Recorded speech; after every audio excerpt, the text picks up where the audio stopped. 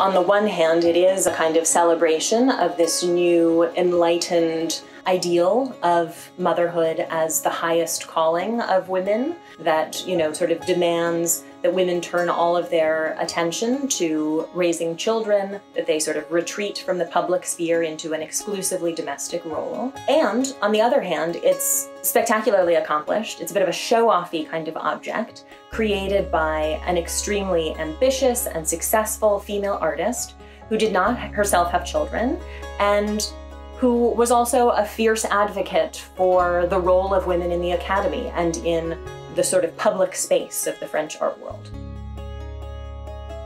Adélaïde Labille-Guiard is one of the most important female artists in Europe in the 18th century. In addition to being a successful portraitist and painter in her own right, a member of the Académie Royale de Peinture et de Sculpture, a rare honor for women artists in the period. She also runs an important teaching studio where she trains a whole cohort of female artists.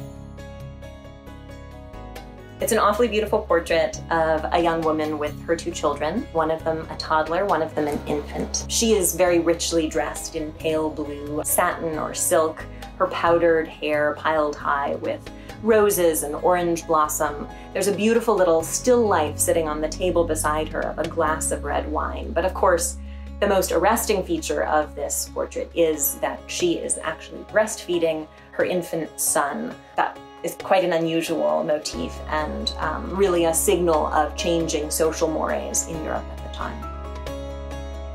In some way, the representation of breastfeeding is meant to send a signal about the sitter, about Madame Mitoire in this portrait, to show that she is a modern woman and a virtuous mother who is caring for her children in the way recommended by enlightened thinkers. So I think that that really is the primary motivation